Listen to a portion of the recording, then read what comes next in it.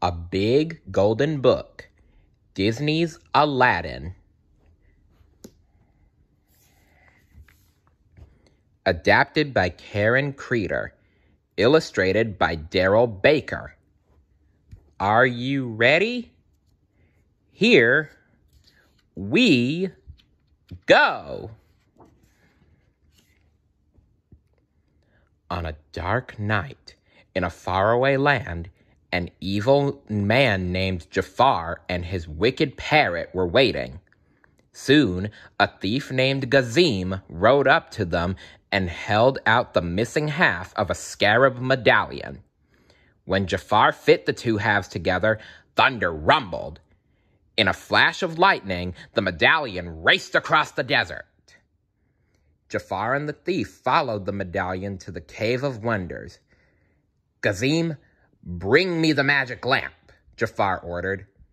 But the thief didn't make it beyond the opening of the cave. The tiger god of the cave devoured him. Then the tiger god spoke. "Only one whose rags hide a heart that is pure may enter here."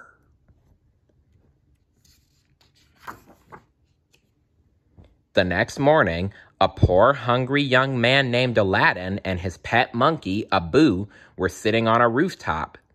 They were looking down on the marketplace of Agrabah. Suddenly, Aladdin noticed a lovely young woman he had never seen before. She seemed to be lost.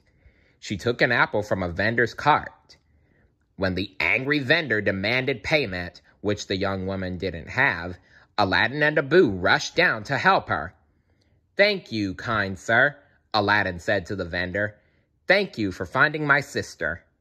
He quickly led the young woman away. "This is your first time in the marketplace, isn't it?" asked Aladdin. "I ran away," the young woman explained. "My father was trying to force me to get married."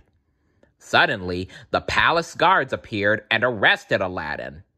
When the young woman demanded that they release him, they realized that she was Princess Jasmine, the Sultan's daughter. The guards explained that Jafar, her father's advisor, had ordered Aladdin's capture. Princess Jasmine returned to the palace and ordered Jafar to release Aladdin, but Jafar told her that the young man had been killed. Aladdin was not really dead, though. Jafar was keeping him alive because he had learned that Aladdin was worthy of entering the Cave of Wonders. It was Aladdin who could bring the magic lamp to Jafar. Then at last, Jafar would use it to become Sultan. Uh-oh. Sounds like trouble to me. Yup, yup, yup. Disguised as an old man, Jafar took Aladdin to the Cave of Wonders. The sleeping tiger god awoke. "Proceed," he said. "Touch nothing but the lamp." Aladdin and Abu gasped as they saw all the gold and jewels in the cavern. "Don't touch anything, Abu," Aladdin warned. Then, just as Aladdin found the magic lamp and scooped it up, Abu touched a huge glittering jewel. With a loud rumble, the cave began to collapse. Frantic, Aladdin and Abu scrambled back toward the entrance where Jafar was waiting. "Help me!" shouted Aladdin. But Jafar refused, and Aladdin and Abu tumbled back down into the dark cavern. That two-faced son of a jackal. Aladdin feared they were trapped forever, but Abu still had the lamp. Aladdin took the old lamp and tried to rub off some of the dust. Poof!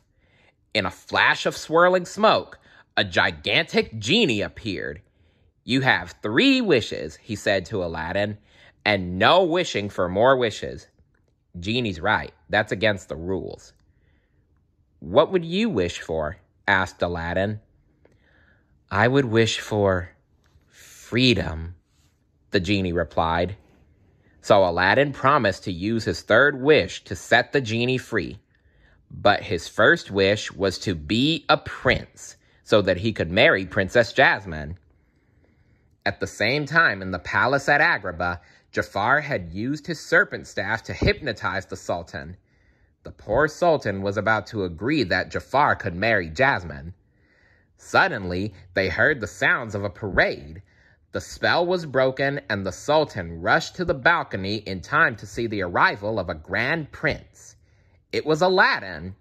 The genie had whisked him and Abu out of the cave on a magic carpet and had granted the young man's first wish. Aladdin was now Prince Ali Ababwa.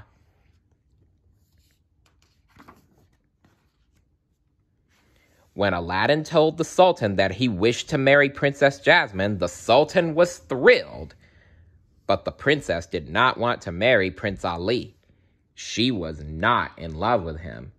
Oh, no, she wasn't. Nope. Prince Ali offered the princess a ride on his magic carpet, hoping to change her mind. During the magical journey, Princess Jasmine realized that Prince Ali was the young man who had rescued her in the marketplace. That starry night, Aladdin and Princess Jasmine fell in love. Aww. But later that night, Jafar had Prince Ali captured and thrown into the sea. He wanted to make sure that Prince Ali would not marry Jasmine and foil Jafar's own evil plans. Luckily, Aladdin had the magic lamp with him. With much effort, he summoned the genie and asked for his second wish, to save his life. The genie quickly transported Aladdin back to the palace in Agrabah.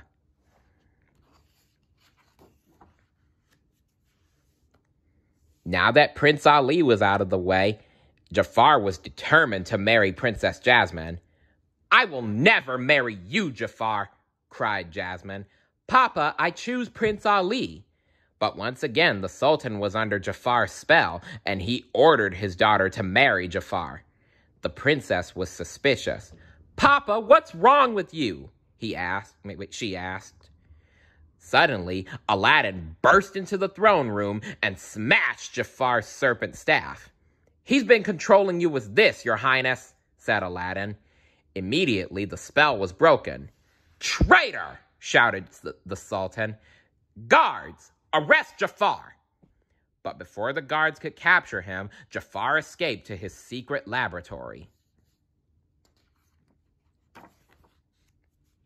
Despite his hasty exit, Jafar had seen that Prince Ali had the magic lamp.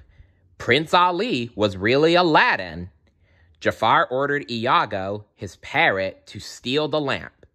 When Iago returned with the lamp, Jafar made the genie appear. "I wish to be Sultan," he demanded. The moment had come for the Sultan to announce the wedding of Princess Jasmine and Prince Ali Ababwa. A cheering crowd gathered in front of the palace.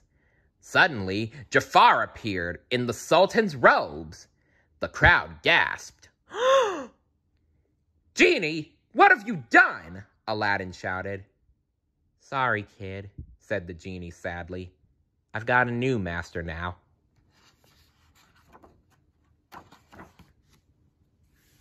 Then Jafar made his second wish. He wanted to be the most powerful sorcerer in the world.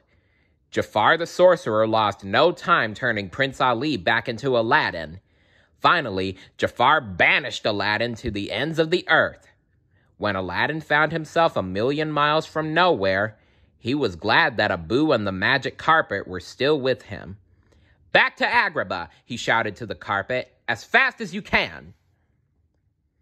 Jafar was busy enjoying his newfound power when Aladdin appeared. "How many times do I have to destroy you?" he roared. "Without the genie, boy, you're nothing." Looking up at the power-hungry Jafar, Aladdin got an idea. "The genie has more power than you'll ever have," he jeered. "Yes," said Jafar, "you're right. I'm ready to make my third wish. I wish to be an all-powerful genie." The moment Jafar turned into a genie, Aladdin smiled. Jafar had forgotten that a genie must live in a lamp. And he and Iago disappeared into their own magic lamp. Serves them right, the menaces. The Sultan was overjoyed. That very day, he announced that Jasmine could marry the man she chose, and she chose Aladdin. She did. And what did Aladdin do with his third wish? He kept his promise and wished for the genie's freedom. "Look out, world!" exclaimed the genie. "Here I come! I'm free!" The end. What would you do if you had 3 wishes? Let me know in the comments below. See you later. Bye.